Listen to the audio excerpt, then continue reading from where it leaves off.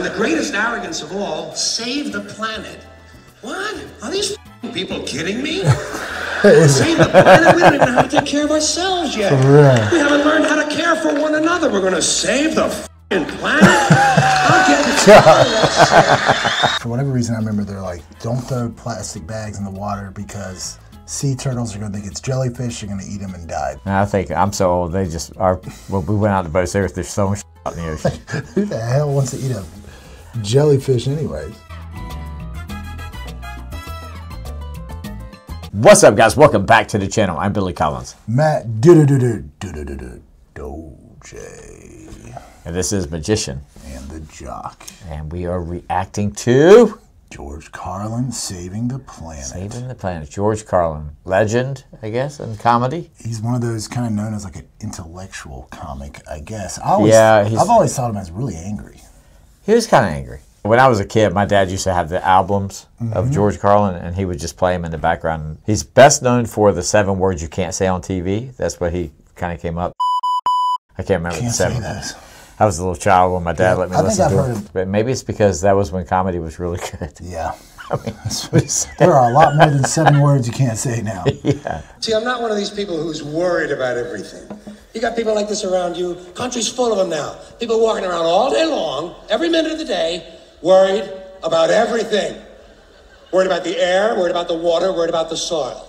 Worried about insecticides, pesticides, food additives, carcinogens. Worried about radon gas, worried about asbestos. Worried about saving endangered species. Let me tell you about endangered species, all right? Saving endangered species is just one more arrogant attempt by humans to control nature. It's arrogant meddling. It's what got us in trouble in the first place. Doesn't anybody understand that? Interfering with nature. Over 90%, way over 90% of all the species that have ever lived on this planet, are gone. Whoosh. They're extinct. That's true. We didn't kill them all. They just disappeared. That's what nature does. They disappear these days at the rate of 25 a day. And I mean regardless of our behavior. Irrespective of how we act on this planet, 25 species... It's like raising my blood pressure, like how fast he's going. No, he's all very at it. I realize I'm wearing the exact same outfit as him right now. What do you think about the bald ponytail? I don't think I'll be rocking that. That is... even I'm balding. I don't think I can pull that off. That is holding on. He's almost at skullet. The bald mullet. But so far, he's sounding pretty good. I had to check to see if the video was sped up. And I mean regardless of our behavior, irrespective of how we act on this planet, 25 species that were here today will be gone tomorrow. Let them go gracefully. Leave nature alone. Haven't we done enough? We're so self-important. So self-important. Everybody's going to save something now. Save the trees, save the bees, save the whales, save those snails. And the greatest arrogance of all, save the planet. What? Are these fucking people kidding me? Save the planet? We don't even know how to take care of ourselves yet. We haven't learned how to care for one another. We're going to save the fucking planet? I'm getting tired of that shit. Tired.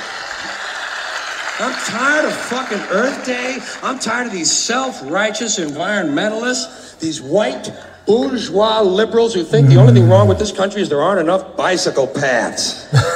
People trying to make the world safe for their Volvos. Besides, environmentalists don't give a shit about the planet. They don't care about the planet. Not in the abstract, they don't. Not in the abstract, they don't. You know what they're interested in? A clean place to live. Their own habitat. They're worried that someday in the future... It's crazy. If he was doing this today, he would get booed off the... Oh, my God. They wouldn't let him on college campuses. No, it'd be ridiculous how just they would be treating him with this woke nation that we're in. Like, so far, it's just kind of having a conversation. Yeah. It's not really as much comedy as like kind of bringing awareness. Yeah. It's like kind of your angry uncle. It's like... It goes on the rampage because the turkey's too cold. Their own habitat. They're worried that someday in the future they might be personally inconvenienced. Narrow, unenlightened self-interest doesn't impress me. Besides, there is nothing wrong with the planet. Nothing wrong with the planet. The planet is fine. The people are fucked. Difference. The planet is fine. Compared to the people, the planet is doing great. It's been here 4.5 billion years. Did you ever think about the arithmetic? Planet has been here 4.5 billion years. We've been here, what, 100,000? Maybe 200,000? And we've only been engaged in heavy industry. I've heard anywhere from millions to 2,000 to 10,000. It's all you have to go look at Cro-Magnon, I guess, and see where the evolution begins. All I know is you cut a tree and see how many rings are on it. Yeah. That's the only thing I remember. Maybe 200,000. And we've only been engaged in heavy industry for a little over 200 years. 200 years versus 4.5 billion. And we have the conceit to think that somehow we're a threat. That somehow we're going to put in jeopardy this beautiful little blue-green ball that's just floating around the sun. The planet has been through a lot worse than us. Been through all kinds of things worse than us. Been through earthquakes, volcanoes, plate tectonics, continental drift, solar flares, sunspots, magnetic storms, the magnetic reversal of the poles, hundreds of thousands of years of bombardment by comets and asteroids and meteors, worldwide floods, tidal waves, worldwide fires, erosion, cosmic rays, recurring ice ages, and we think some plastic bags and some aluminum cans are going to make get rid of plastic straw. God, a fucking plastic bag. It's like it's the equivalent of someone's like, I'm trying to eat healthy, so they order 3 Big Macs, big fries, sugar, and they're like, let me get a Diet Coke. I never really sat down. I mean, this isn't incredibly funny. He just spouted out all those things that the Earth has been through, and then we're worried about a fucking plastic bag or a straw. There is a lot of virtue signaling. No one would give a shit about the straws unless that one turtle was stopped doing cocaine. It's true. With the straw up his nose. That is true. No one would give a shit about the plastic straws. I remember like science class, they would, for whatever reason, I remember they're like, don't throw plastic bags in the water because sea turtles are going to think it's jellyfish, they're going to eat them and die. That's the only thing I remember. Yeah. And I think I'm so old. They just are. Well, we went out to boats. They're throwing shit out in the ocean. Who the hell wants to eat a jellyfish, anyways? The planet isn't going anywhere. God, what a hairstyle. We are. We're going away. Pack your shit, folks. We're going away. And we won't leave much of a trace either. Thank God for that. Maybe a little styrofoam. Maybe. Little styrofoam. Planet will be here and we'll be long gone. Just another failed mutation. Just another closed-end biological mistake. An evolutionary cul-de-sac. I don't believe that. The planet will shake us off like a bad case of fleas. A surface nuisance. You want to know how the planet's doing? Ask those people at Pompeii who are frozen into position. Crazy. From volcanic ash. Crazy. It's doing. Want to know if the planet's all right? Ask those people in Mexico City or Armenia or 100 other places buried under thousands of tons of earthquake rubble if they feel like a threat to the planet this week.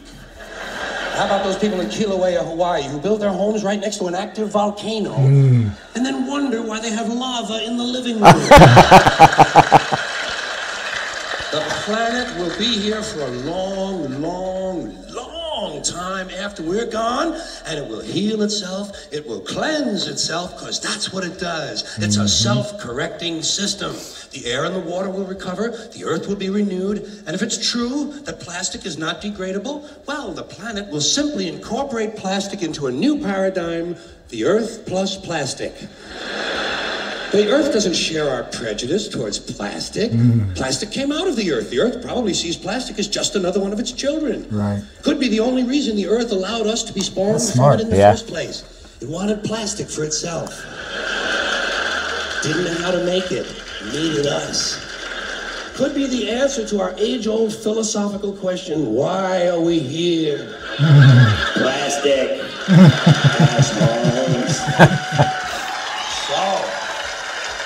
So, the plastic is here, our job is done, we can be phased out now, and I think that's really started already, don't you? I mean, to be fair, the planet probably sees us as a mild threat, something to be dealt with, then I'm sure the planet will defend itself in the manner of a large organism, like a beehive or an ant colony can muster a defense. I'm sure the planet will think of something. What would you do if you were the planet trying to defend against this pesky, troublesome species? Let's see, what might... viruses. Viruses might be good. They seem vulnerable to viruses. And viruses are tricky, always mutating and forming new strains whenever a vaccine is developed. Perhaps this first virus could be one that compromises the immune system of these creatures. Perhaps a human immunodeficiency virus, making them vulnerable to all sorts of other diseases and infections that might come along. And maybe it could be spread sexually, making them a little reluctant to engage in the act of reproduction. Well, that's a poetic note. And it's a start. And I can dream, can I? So I don't worry about the little things. Bees, trees, whales, snails. I think we're part of a greater wisdom than we will ever understand. A higher order. Call it what you want. You know what I call it? The big electron. The big electron. Whoa. Whoa. Whoa. It doesn't punish. It doesn't judge at all. It just is. And so are we. For a little while. Thanks for being here with me for a little while, too. Thank you. Thank you very much. Thank you. Yeah. Thoughts? Electrons. I thought it was good. I told you before we filmed this video, Norm Macdonald talks about, he was talking about good comedians. Yeah. And he was saying, like, I think George Carlin has a funny way of thinking. He's not necessarily funny per se. Yeah. You get what I'm saying? Like his delivery. Yeah. He didn't really let any of those sit and cook. On the other side of that, I will start thinking about what he was saying on the way home. It makes a lot of sense. Yeah, it does. And I don't know if I always thought he was more of a liberal side, not really getting into politics, but his views. That was my perception too. Yeah, but now I think about it, I think he's like more of a common sense is what we're kind of all looking for now, trying to, for me. Liberal back in the 80s and 90s is considered a far-right activist now. Right. Just how far the pendulum has swung. But yeah, I think it sounded almost more like a college professor talking. Yeah, to his like an introduction class, first day of class, going at it. Yeah, like I said, wasn't funny, but it was very knowledgeable. Yeah, very intelligent. Yeah. So, I mean, what do you guys think? Leave us a comment down below. If anybody's still awake. And I hope you guys are taking notes. There's going to be a pop quiz. Also, do us a huge favor. Subscribe to the channel. Smash the like button. And we'll see you on the next video. Peace. Yeah, I liked it. I liked it too. It's just I'm like different. It's like a lecture almost. Yeah. Where he's like, oh shit, I got to be funny. Yeah.